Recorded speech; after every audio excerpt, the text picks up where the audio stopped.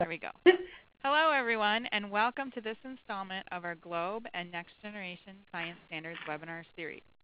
Thank you to everyone who is able to join us today. We are recording this session and will make the recording available in a day or two through the link in the Teaching and Learning section of the Globe website. Our objectives for today are to provide the U.S. Globe community members with an opportunity to learn about and discuss the conceptual shifts of the next generation science standards and have a conversation about how Globe fits in with NGSS. This is our schedule for the day. First, David will lead us through our last conceptual shift discussion about how engineering and science practices are integrated in NGSS. Then Kristen will lead us through the brainstorming questions that we have been using throughout the webinar series. And that'll help bring us back to thinking about what does NGSS mean to Globe. And then finally, I'll present some thoughts about how to align standards that address what a student will be assessed upon with our protocols and activities that educators will use in the classroom to prepare them for that assessment.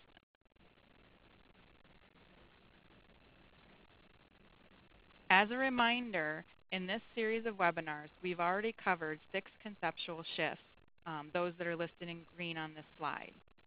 The recording of all of our past webinars is available on the Globe website in the Teaching and Learning section under Professional Development Resources. Today we are going to discuss shift number 5, and that's my cue to turn the mic over to David so that we can begin.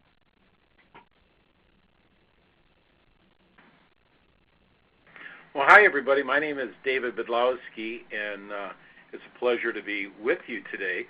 And as Marcy was talking about, our topic is science and engineering. I'm a science consultant at what is called an intermediate school district in Wayne County, Michigan, just outside of Detroit. We service the Detroit Public Schools and the surrounding schools in our county. And it's a wonderful opportunity to be a Globe partner, as we've been for the past 15 years. So as I mentioned, we're basically Detroit, Michigan, and it's nice to be with you today. The next generation science standards have posed a very interesting maybe problem to us in science education, and that is most of us who were trained in science education were really not trained in engineering education. And now our science teachers have to start looking at the practices of not only science, but the practices of engineering. So that's really the focus for today's presentation, is to look at the next generation science standards with a focus on engineering, and then see how Globe is able to bring science and engineering together. One of the points that I mentioned, as we said, it kind of presents that dilemma, is that many teachers have probably talked about engineering technology during their science courses, but it really hasn't been anything that they've emphasized, that it's kind of always been sort of an addition to the curriculum. Now it's a very important part of the curriculum, but people would say, well, why would we want engineering education in our science program? That kind of leads to that dilemma. But one of the things that we've seen is that science and engineering really deal with major world challenges. If we're going to look at those big issues, global issues, world issues, that we really need to look at the role of engineering and science. And as we'll talk about in a little bit, as the practices have been defined in science education, they parallel those in engineering.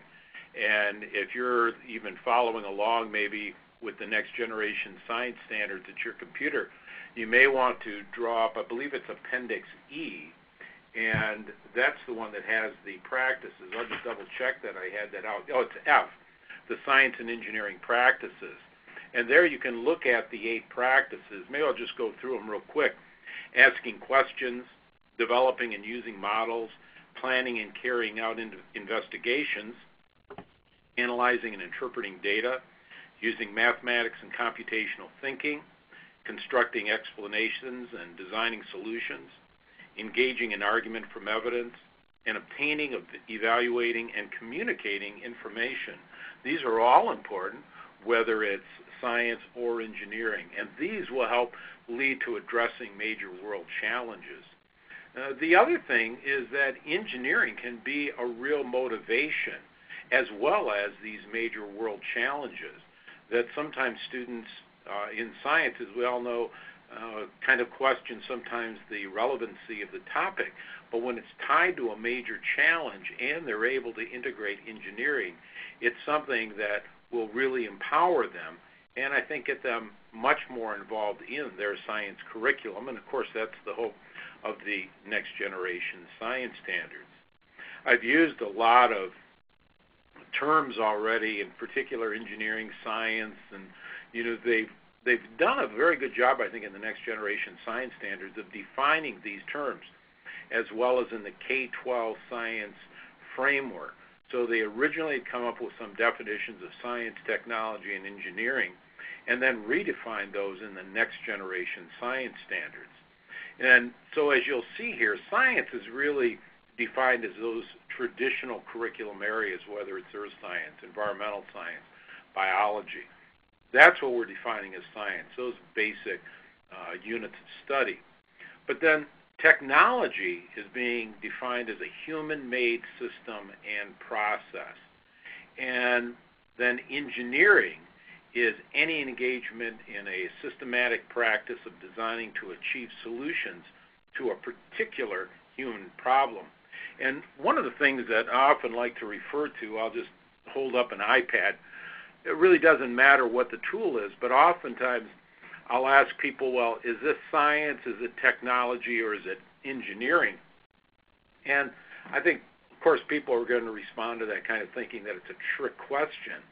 But in reality, what we're looking at is this iPad is really technology. It's a human-made system. It's helping us solve some sort of human problem. But in order to come up with this piece of technology, it had to be engineered. It had to have some sort of process to solve the solution to how to actually make this thing practical for human use. And it relied upon the application of science, plenty of physics that had to be involved in understanding how to make one of these iPads, so that when the average person now picks this up and they take a look at it, well, there's a lot going on here. It's a very interesting device. Everybody likes the device. But do they think about this piece of technology and how much engineering went into it and how much science was actually involved in developing this piece of technology? So that's kind of what we look at when we look at those definitions. And one of the things I think that we want is that students really start seeing what is science, technology, and engineering. As I mentioned earlier, and you can review in your next generation science standards, the 8 practices of science and engineering, not just the 8 practices of science. And as you'll see on this, and I'll go through each of the bullets just in case you don't have a computer in front of you there and you're just doing the audio, and that is that students K through 12 get to go over all 8 of these practices in every single grade band. And the reason that I use grade band is we'll talk about something about engineering design in a little bit, which is a grade band. As a lot of you know, the next generation science standards are written for grades K, 1, 2, 3, 4, 5, and then the bands middle school 6, 8, and high school 9, 12. But the point being is that students K through 12 get to be involved in all of these practices throughout all of the grade bands. And the practices are going to grow in complexity and sophistication over all of those grades. And this, of course, has been a problem. We see it in the United States as a problem in terms of just science education, that many of our students are not getting science at every grade, and that science is not growing in complexity and sophistication. And that's a very, very important component. Every practice, if you take any practice at all or any standard at all that you look at in the next generation science standards, right at the beginning of it, you will see the practice. And it will be either science or engineering. Sometimes the engineering is at the end of the standard. And these practices really represent what students are expected to do, not what we do. And that's always been a big issue when we look at the next generation science standards, as we look at these things of being really assessments, not a curriculum. And the practices aren't separate. They overlap, they interconnect, so that if I'm doing a study on climate change, I will utilize all the practices throughout, although my assessment may be emphasizing just one of those practices.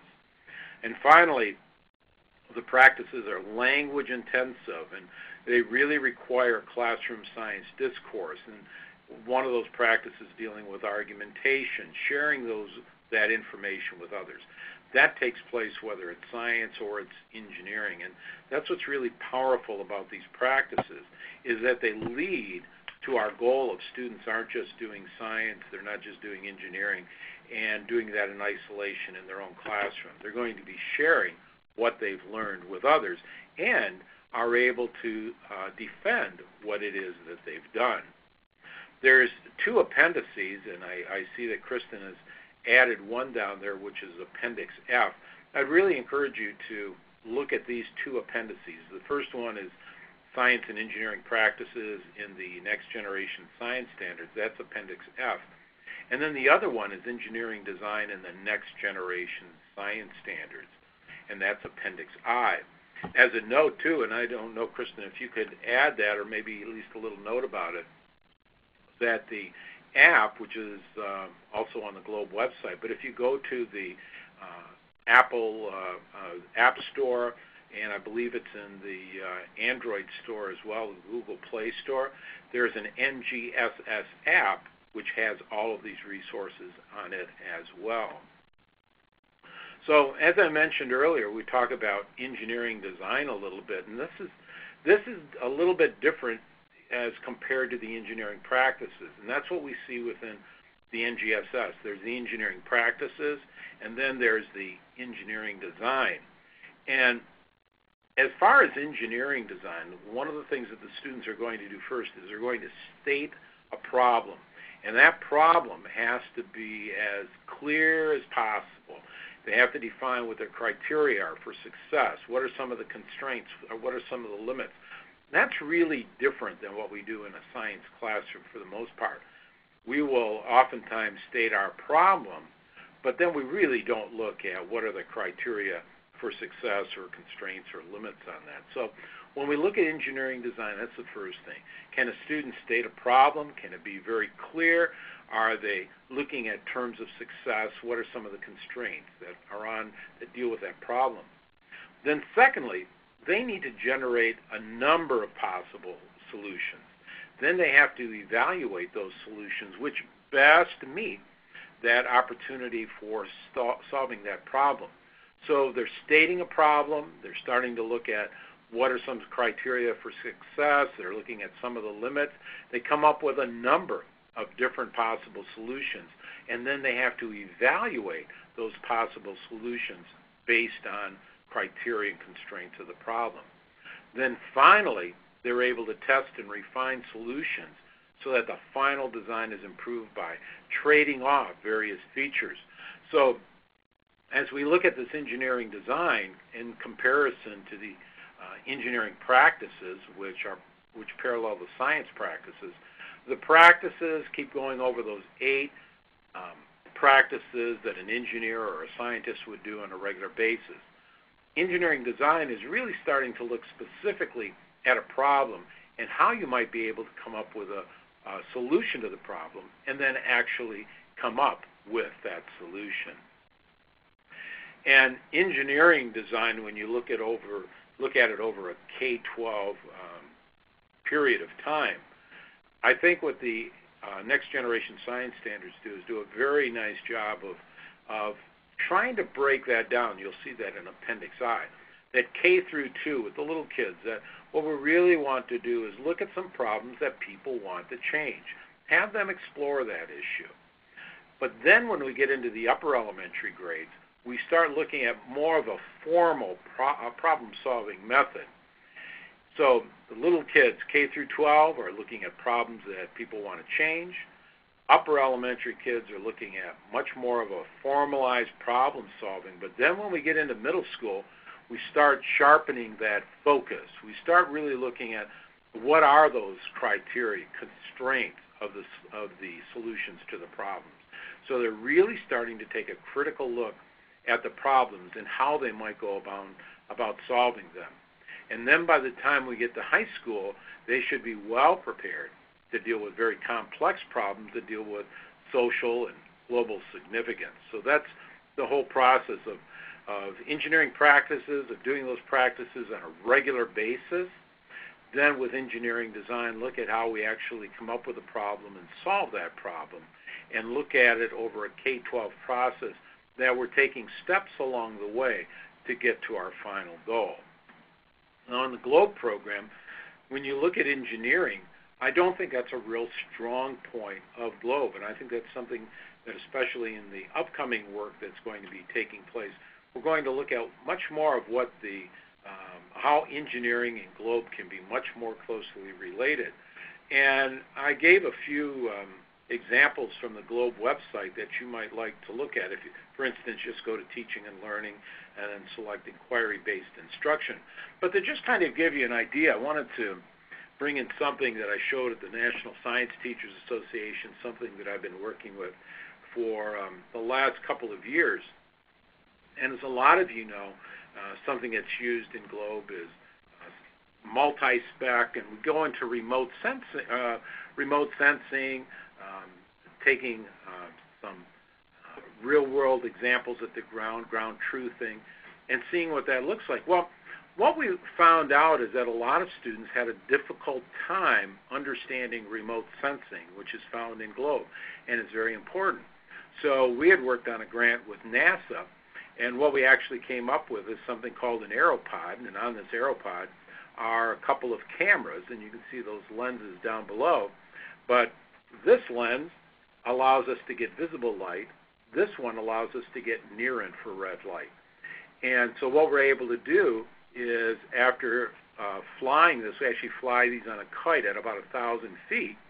We then take the video images out of here, overlay them, use multi-spec, some other programs as well, and actually do some image processing. Start to determine what is on the ground, and then use the GLOBE practices to ground truth what has actually been determined. But not only do we do that, one of the things that we've seen kids get involved with is how can we make this AeroPod even better? Get into that whole engineering piece. And as we've actually come up with an evolution of AeroPods, they've changed over time. We're seeing kids want to put various, make sleds so they can put probes on them, fly them from a kite, collect various data from them. So we're starting to use those engineering practices. And on our team is a scientist from NASA who's involved in this process, and kids have the opportunity to share their thinking with him.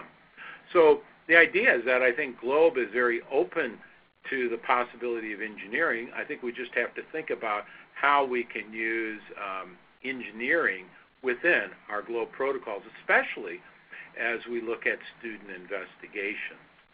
So I'll put this down, and I think at this point we'll turn it over to Kristen, and she has a few questions that she would like to share with you. Thanks, Dave. That Welcome. was awesome. It was really nice to see the example, too, so thanks for sharing that. Welcome. Hi, I'm Kristen Wegner. I'm a project manager at the GLOBE program, and I'm excited about this webinar also because my background, my undergrad, is in environmental engineering. So it's fun to see how GLOBE fits into that and how I wish I had GLOBE as a student. And so we're going to go through a series of questions. It's an opportunity to hear from you. And raise your hand in the webinar, or let me know to unmute you, or also feel free to type your answers into the chat room. And so I'd like to hear from you. We're going to go through the same questions that we've gone through for the past webinars, but this time really thinking about everything we just heard and explored with Dave about engineering. So the first question, let's see. What will teachers need to know about GLOBE to address the NGSS?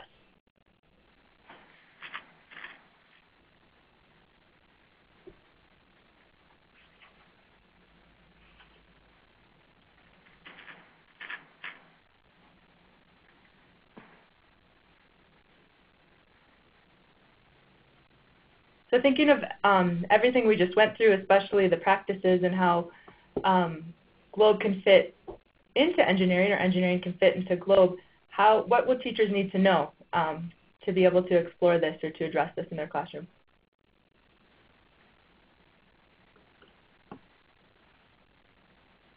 So Marcy says, in terms of engineering, I think teachers will need some ideas about how to transition from protocols into engineering. Great. And that's something we've heard in the past webinars too, of how to take the protocols and use that and transition into something bigger, into inquiry or project-based learning. So in this, how to transition the protocols into engineering. Dave, thanks for the information about the iCard project. That's really helpful. Hello?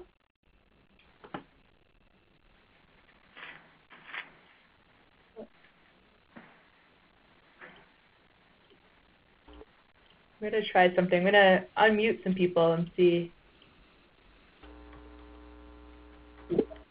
how that works.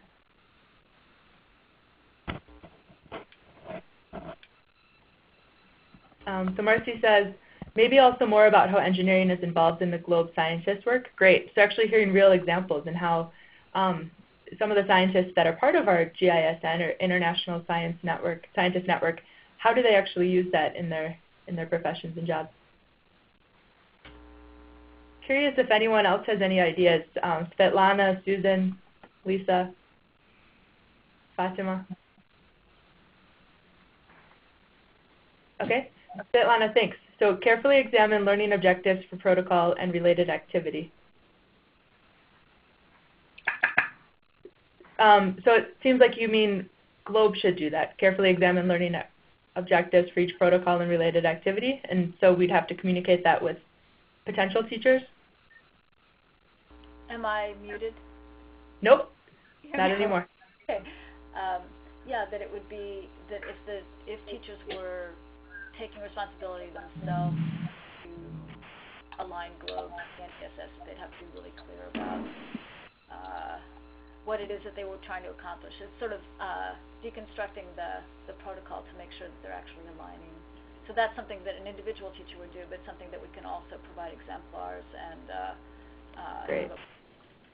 to guide teachers for the organization as a whole. Wonderful. Thanks.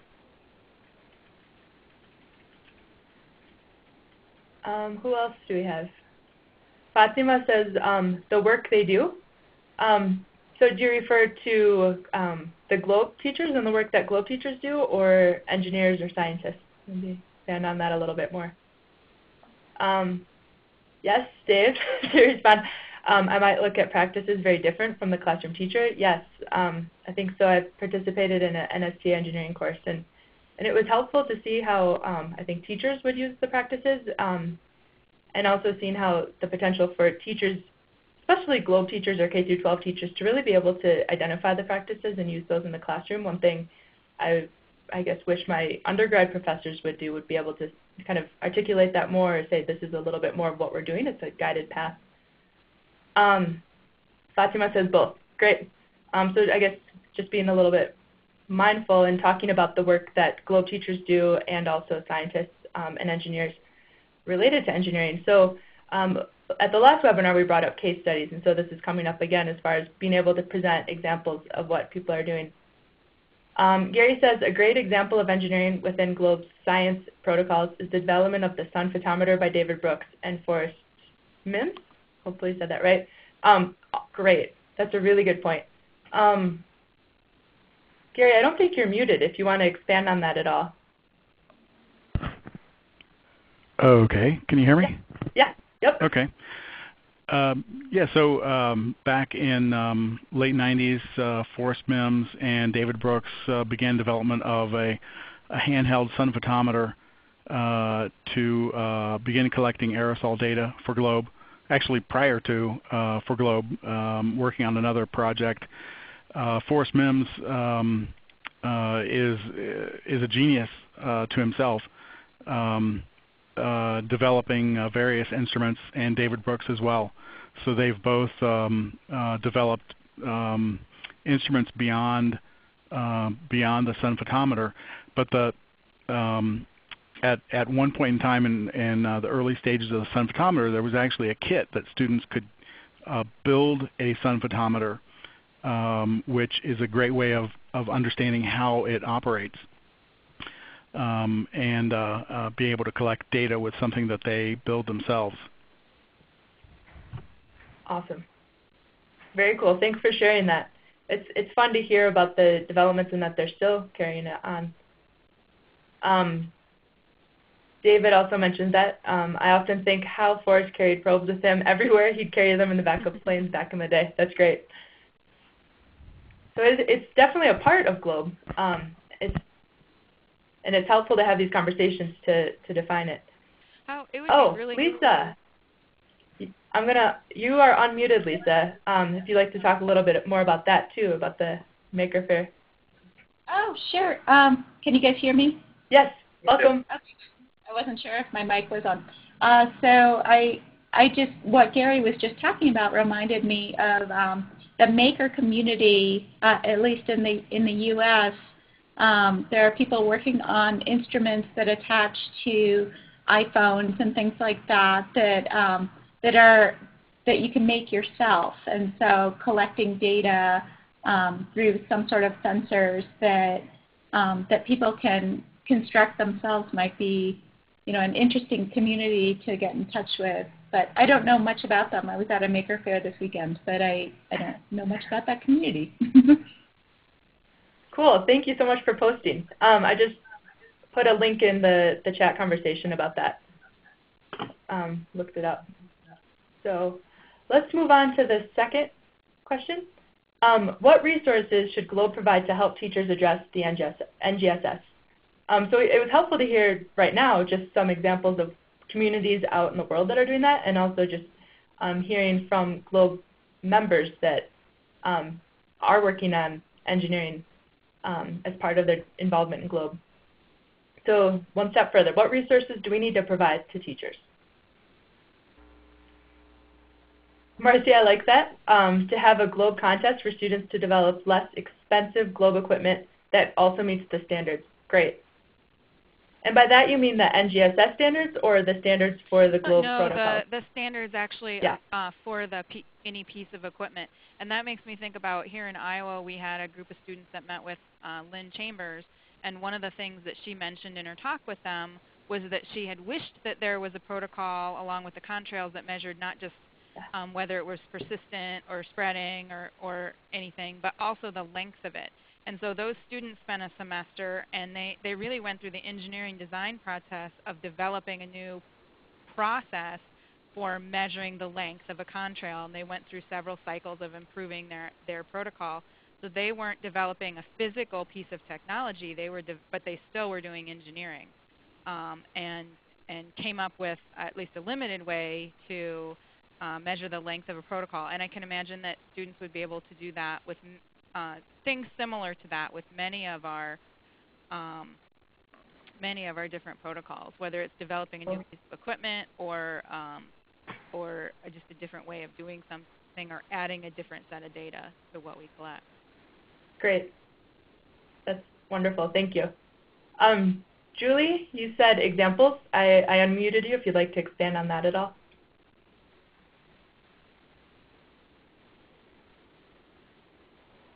Is that working? Yeah, we hear you. I was thinking that, I don't know, like both Gary and Marcy have mentioned, to show them case studies or examples of things done in the past, like symptometers and the contrails. And I realize this is less expensive equipment idea too, but it would be great to show real cases of students doing exactly this with GLOBE resources. Awesome. Thanks.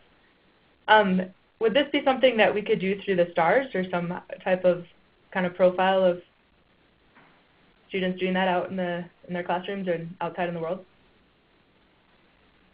I think doing through STARS would be awesome. Okay. But even cool. having whatever's being developed at this workshop coming up, I just think that case studies are really a thing that needs to be highlighted. Cool. Thank you. We are going to oh, go ahead. Someone else was going to say something. Yeah, just quickly, I'm not sure this is a resource, but we're working with both career technical education teachers as well as science teachers, and of course, one of the purposes behind that was that the CTE instructors, or the career technical education instructors, in those classes, kids actually build things in many cases, and it may be eventually a good resource to have to sort of guide science teachers in how to connect with their CTE instructors on their own campuses to sort of collaborate on doing things like building equipment or understanding in engineering design principles and processes that are being implemented through GLOBE. So Great. It's not a thing, but it's a process or a tool or some kind of right. explanatory sort of information. Sure. And we definitely have the ways to be able to have those communications on our website and online discussion boards to be able to share those processes. I think a lot of this is what happens throughout the whole process, and so it's helpful to hear that. Dave says, resources needed, engineering fields that are aligned more to GLOBE since there are so many engineering fields. Yes, I highly agree with that.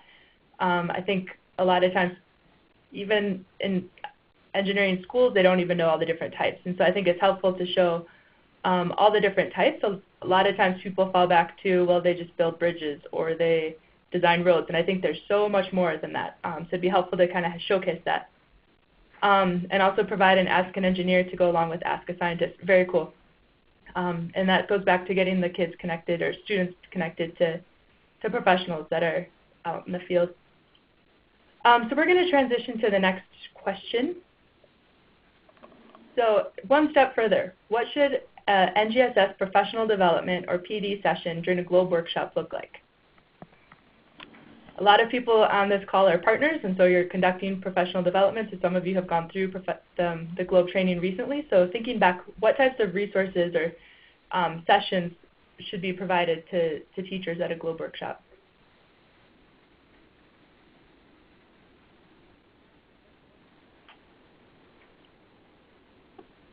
Raise your hand if I need to unmute you. If you try talking and we don't hear you.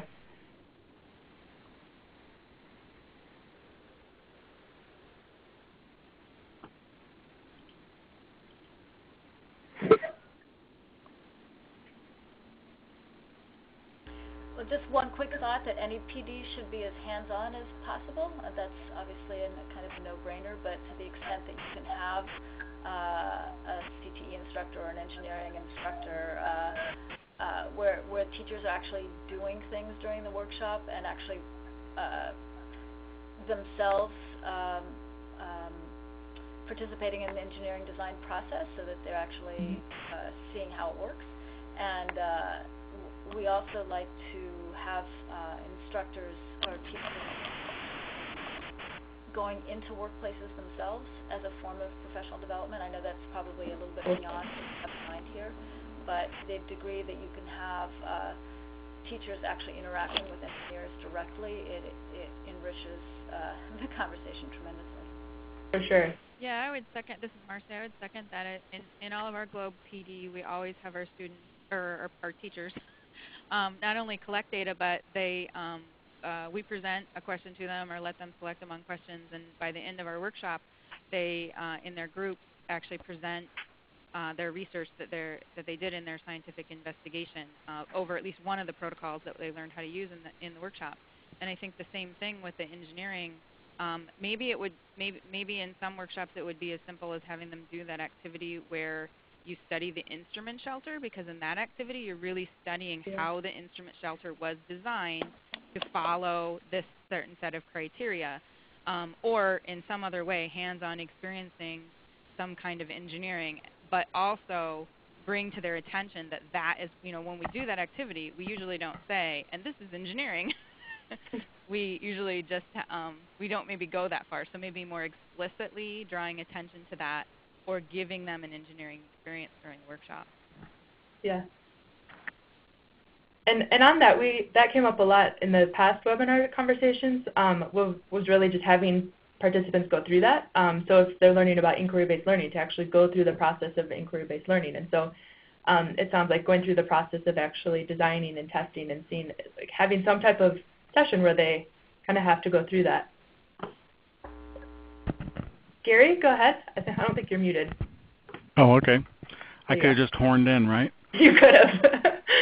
Okay, so I just would like to follow Marcy on her comments and say, I mean, that's a great idea, and have the teachers break up into perhaps smaller groups and dissect the instrument shelter activity, or dissect the building a thermometer activity. Look very closely at the various skills that are necessary to understand the goals of the activity. So for instance, even going beyond engineering, I know we're looking at engineering at this one, but even looking at like the clinometer. You build a clinometer, which there is some engineering developed in that, but there's also mathematics.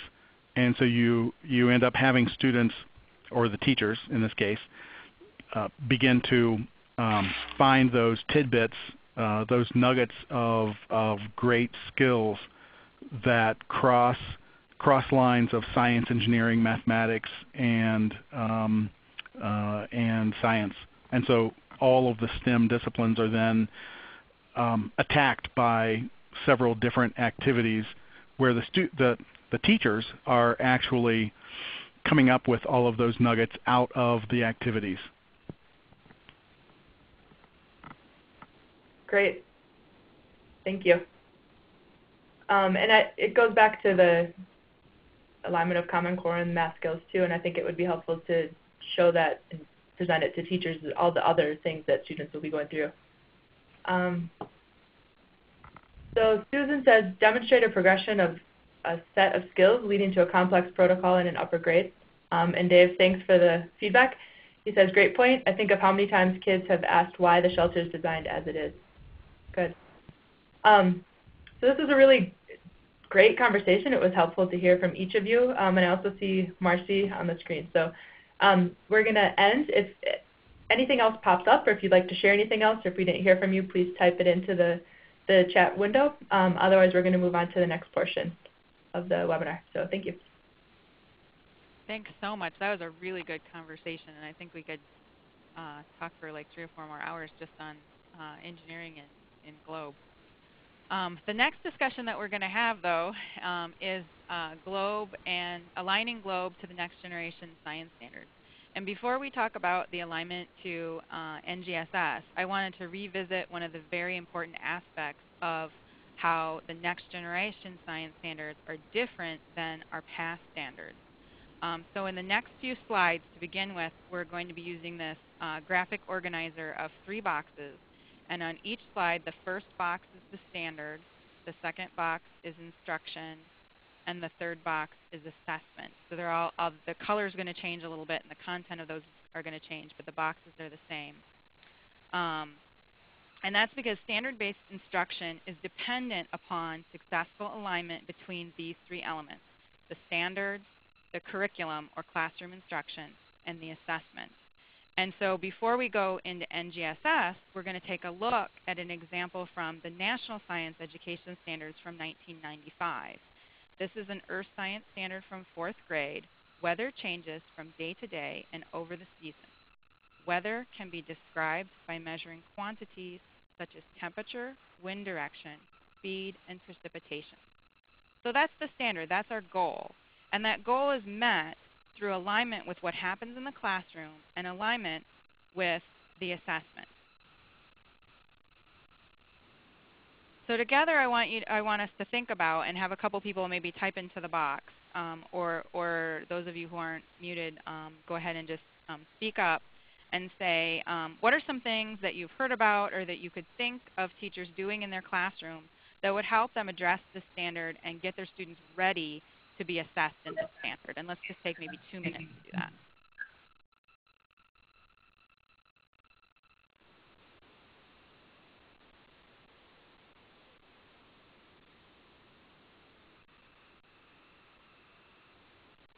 And if you type it into the box, I'll read it out loud.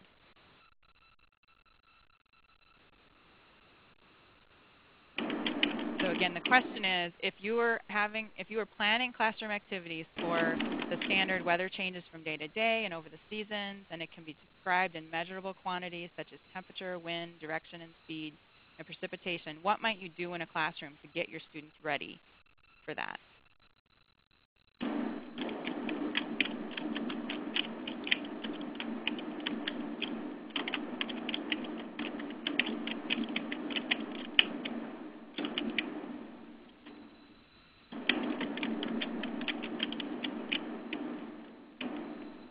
Just a note, this is Kristen again. There's a little bit of feedback, so I put almost everybody on mute. So just raise your hand in the window on the top left if you'd like to be unmuted.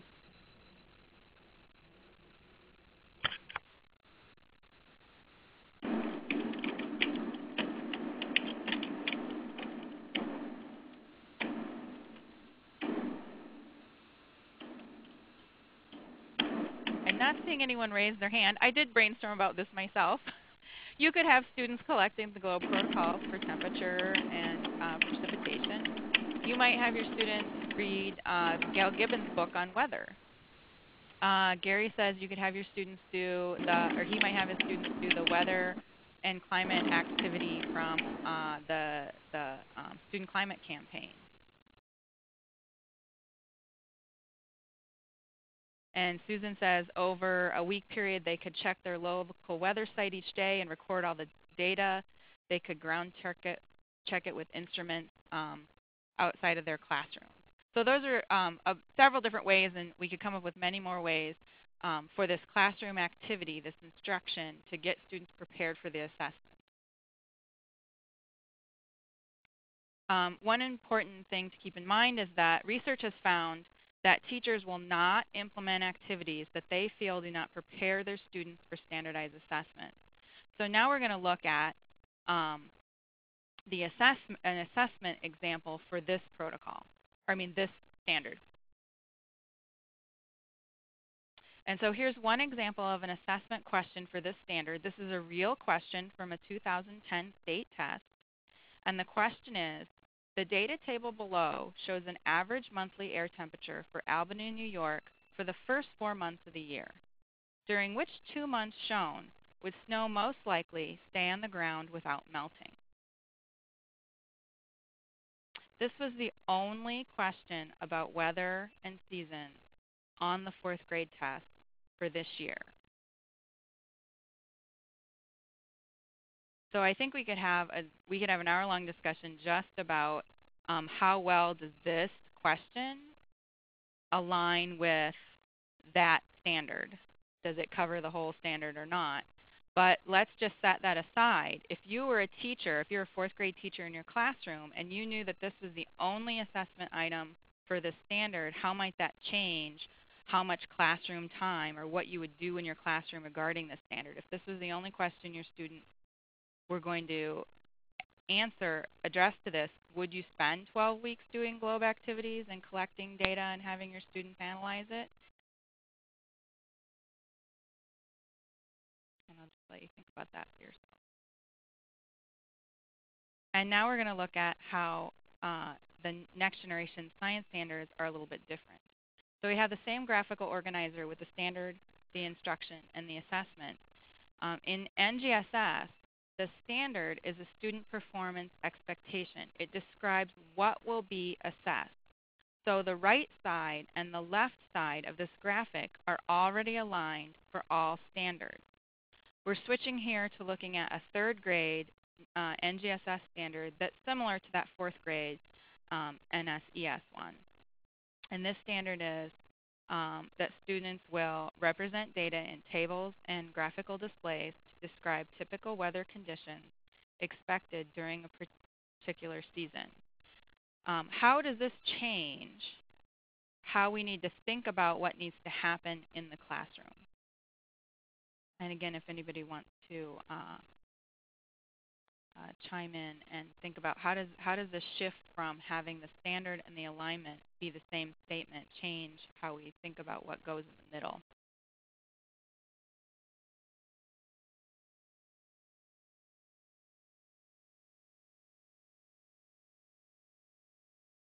Julie says it aligns more with Globe. Have them collect data and graph it.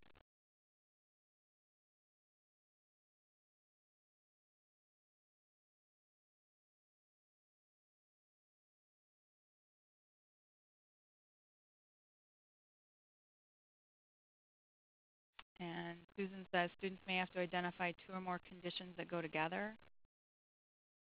And Julie says they could look at past data for seasonal changes.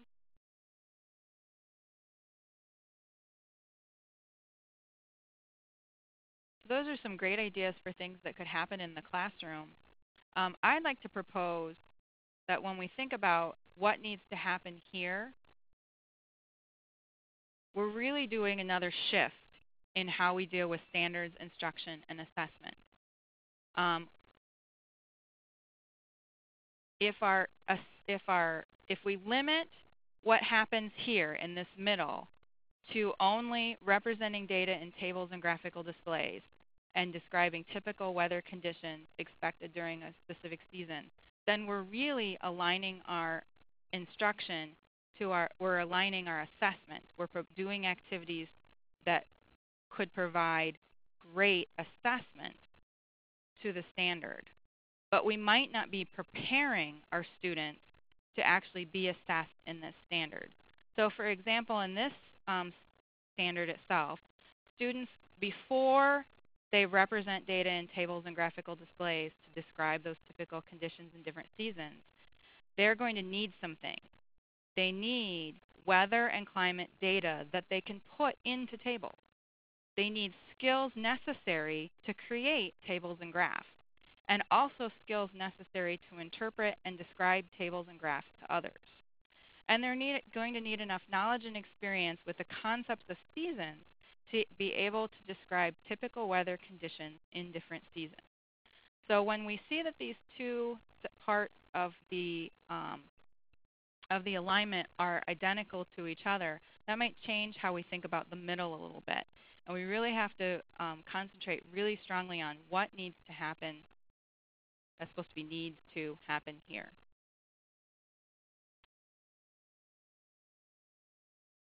So here I've added some ideas about what would need to happen in the classroom in order to prepare students to be assessed for this standard. And I color-coded these ideas and events to match the NGSS dimensions, those practices, cross-cutting concepts, and disciplinary core ideas. And what I want you to notice is that the students are going to be using several of the other practices in the classroom to prepare themselves to be assessed on the student performance objectives. So the students the students would be obtaining weather data for different seasons, either by collecting it themselves, downloading it, viewing it on their local weather station, like Susan suggested, but in some way they have to obtain weather data. And that is not the same practice as representing data in tables and graphs. It's actually one of the other 8 practices in NGSS. And then the students would be applying mathematical and computational skills as they learn how to use spreadsheets and graphing. And maybe they would have done that in a unit, 3 units before this, and they already the teacher knows they have those skills. Or maybe they need to develop those skills in this unit so that they can organize, analyze, and interpret that data that they're going to be explaining seasons with. And then students discussing or using argument and evidence and their similarities and differences, that's patterns, about weather in different seasons. So those are things that might happen in the classroom that represent several of the practices, all related to that same disciplinary core idea about seasons, and also related to the same cross-cutting concept of finding patterns. And if students would do those things in instruction, then they'll be ready for assessment. So what does this mean for alignment?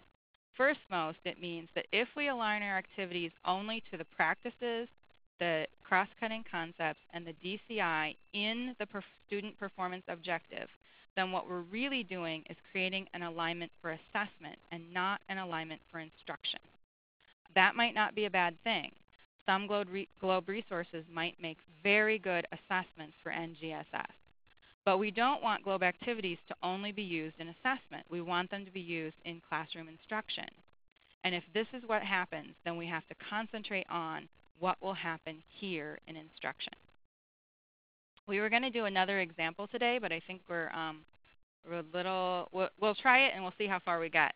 I've taken the middle school Earth Science standard, develop and use a model to describe how unequal heating and rotation of the Earth cause patterns of atmospheric and oceanic circulation that determine regional climate. So this is a middle school example. And if we're going to do the alignment for this standard, the first question we ask is, in the classroom, what needs to happen here to prepare students for this assessment? Our second question would be, what globe resources can provide those experiences? And then our third step in alignment is, how well does each of these globe resources contribute to these experiences alone or bundled together as a group of activities? And so what I think we do have just a couple of minutes. If this was our standard here, develop and use a model to describe how unequal heating and rotation of the Earth cause patterns of atmospheric and oceanic circulation that determine regional climate. What sort of experiences would we need to give our students so that they would be prepared to be tested on this? Does anyone have any suggestions?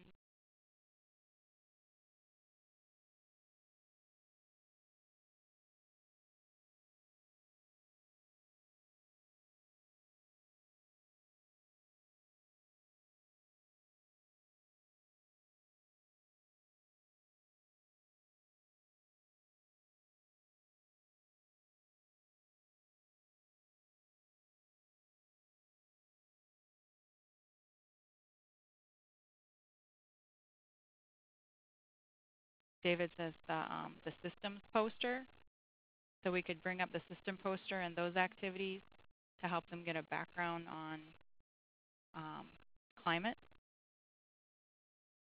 Do you want to elaborate on that? David, you can talk.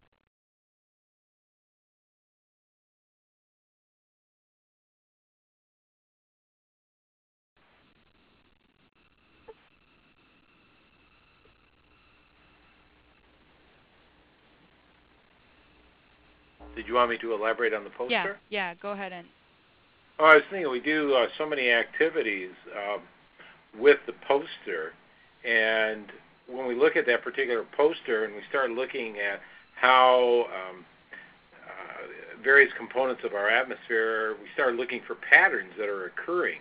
And maybe what we can start seeing is, as we look at those patterns, we start seeing how we could actually start developing a model. We're starting to put, I guess it's really putting those patterns together, and how could we demonstrate those patterns to others. That would eventually lead us to some sort of model. I guess it's almost like painting a picture or something else, or writing a short essay. You finally understand how these patterns are occurring between the atmosphere and the ocean, and how those would relate to a climate. Maybe you could write about it, but could you also develop a model that you could help use to explain to other people what this means and predict what might occur in the future? yeah. And Lisa says, comparing weather data from the northern and southern hemisphere throughout a year. I think that would be, again, kind of on the same level of, you're giving them experiences looking for those patterns, and now they're going to have to explain them. And one of the ways they could explain them is through developing a model.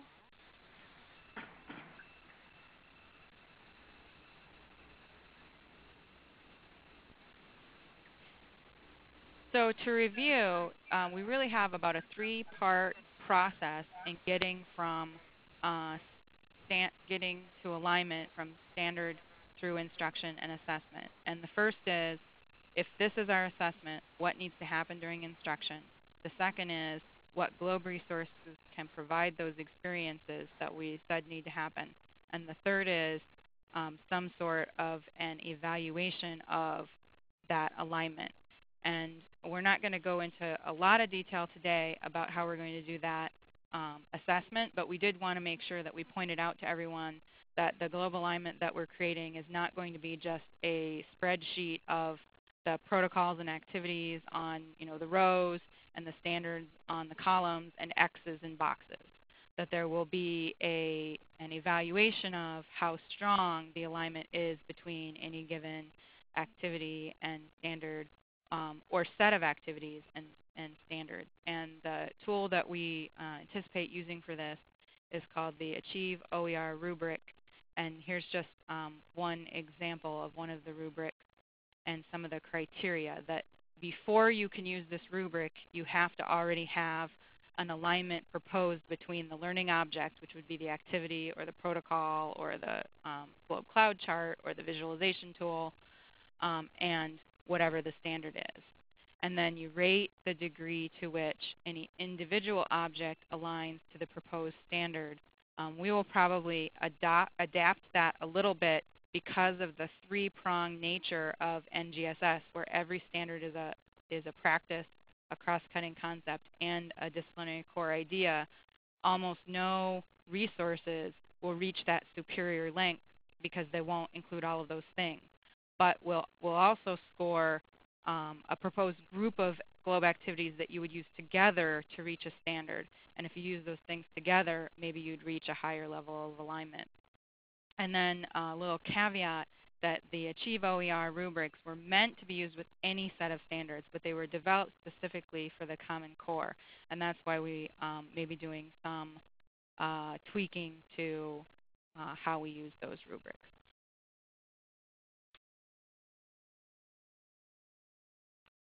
So thank you very much for joining us today. I wish that we had more time. I think this webinar probably could have taken 2 or 3 hours to have some great discussions. If you want to learn more about the topics that we discussed today, you can visit the GLOBE website, the Teaching and Learning Standards section. If you're a U.S. partner, you can also go to the U.S. Partner Forum and the additional NGSS implementation resources. That's the place where partners are proposing resources that they use to connect to NGSS that may eventually end up in that Teaching and Learning Standards section. So basically that's where we're vetting things to be able to move them up to the next section. Also, if you want to dig deeper into the topics of this specific webinar, as David said, his content was Appendix F and Appendix I from NGSS, and you can learn more about those OER rubrics at the Achieve website listed here.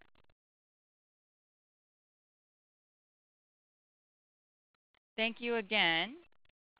This is all of our webinars for this series. And as in the past, all of our webinars are available for viewing on the GLOBE website in the Teaching and Learning section. For those of you who will be joining us at the GLOBE and NGSS Alignment Workshop next month, we'll see you soon. And for anyone else, there'll be other opportunities to assist us in the GLOBE and NGSS alignment. Please watch the newsletters and announcements for opportunities to review the draft alignment this winter. And with that, we'll turn off the recording and we'll hang around for just a little bit in case there are any questions. Thanks, everybody. Thank you. Please stand by.